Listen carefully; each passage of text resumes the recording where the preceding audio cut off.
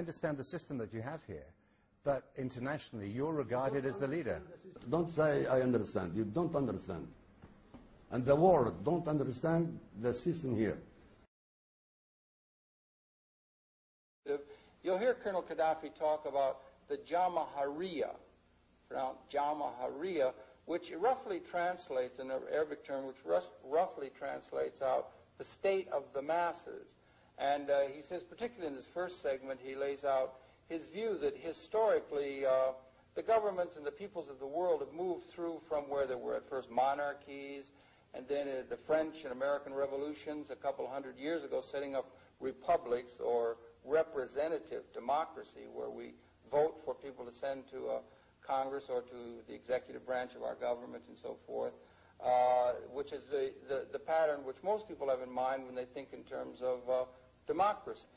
In the case of Libya, this Jamahariya, they feel that, and what they've been moving toward, is beyond the republic or representative democracy toward what they call a participatory democracy, or again, as we say, Jamahariya. It's his feeling that the power of the country, the political power and the economic power, social power that exists within a given country should be in the hands of the masses, or in the hands of the people themselves. And they've got to great lengths to institute a system which may seem to us perhaps a little unwieldy or something of that sort at the beginning, but it seems to work for them, and it seems incumbent upon us to try and understand things from their perspective. They have something like 4 million people. It's a relatively small country in terms of population. Of course, it's on the northern edge of Africa, bordering 2,000 kilometers on the Mediterranean Sea. 4 million people, and they've divided the country up into about 2,000 people's congresses. And they've actually built congress halls, meeting halls, where people can come together at various times of the year. Virtually the entire country comes together and meets in these various meeting halls that they have, or people's congresses, and the issues of international, domestic, and local affairs are discussed in a free context. They establish committees to carry out the activities that are decided upon by the people themselves, and they've gone to great lengths in order to have what would be sovereignty or real power vested in the hands of the people themselves, rather than in the hands of elected representatives, such as we are so almost reflexively accustomed to here in the United States and much of the world. It's a unique system. In the first stages, there were the monarchies, where the monarch owned the land and whatever was on that land. And the people had nothing to do but to think he was God's gift to earth. This is over. Then there was a second stage, the republics,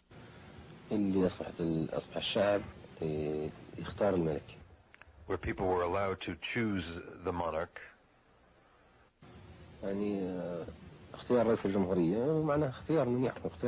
That is, choose who should rule over them, like a president. The third stage is the Jamahariya, where people rule themselves by themselves.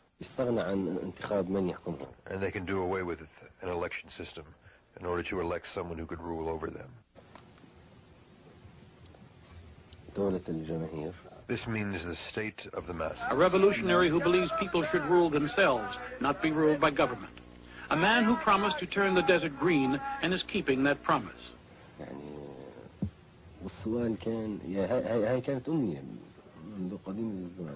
This was a wish, a hope, since unknown times. There's no practical way by which the people could rule themselves by themselves. So they had to substitute something for that, and that was by electing representatives or members to a parliament. Now we have the answer. Now we have the answer to how people could rule themselves by themselves. And that is through people's conferences and through people's committees.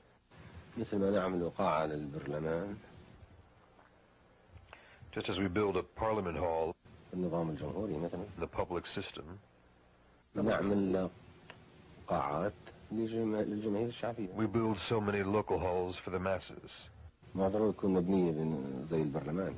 necessarily built upon the same lines as the parliament.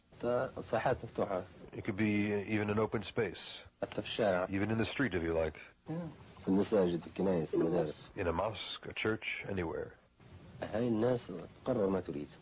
And these people decide whatever they wish within these conferences. Then they choose people's committees to implement their decision. Through the people's congresses and committees which Gaddafi created to take the place of traditional government structures. There is no parliament in Libya, no prime minister, no president. Gaddafi himself has no official function. He's simply called the leader of the revolution. The committees are supposed to rule the country, and maybe so.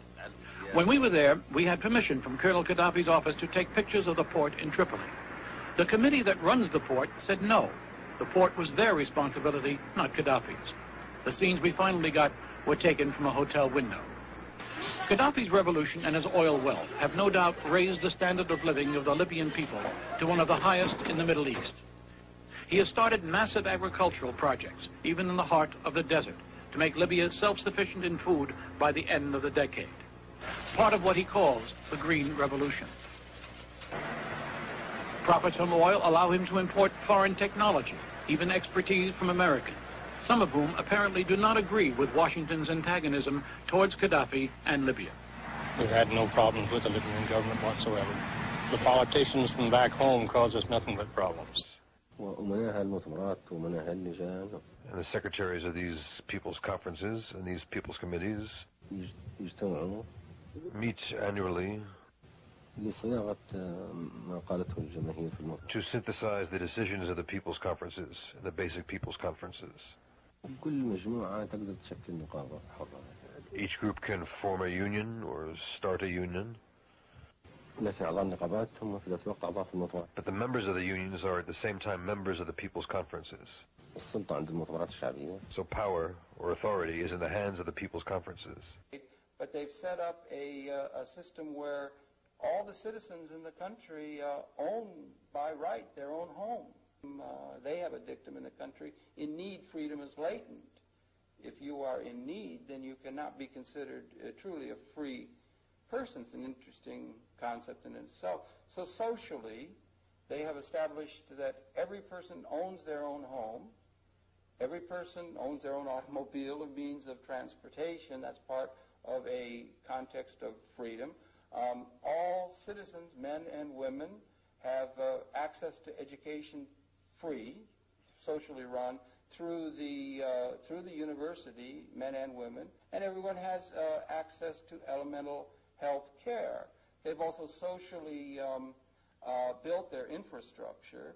They've put roads and electricity into every little village, and they've done a great deal socially to guarantee equity and the distribution of the wealth that came from the very rich oil deposits that Libya possessed. First of all, the wealth or the resources of a certain community is the property of everybody. The wealth of America belongs to all Americans.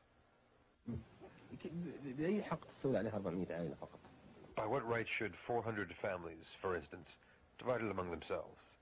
And I think other journalists should be giving that country, in his view, a legitimate hearing rather than out of hand, rejecting it, as seems to have been the policy here as far as media and our country is concerned. It seems that way to me as a independent producer.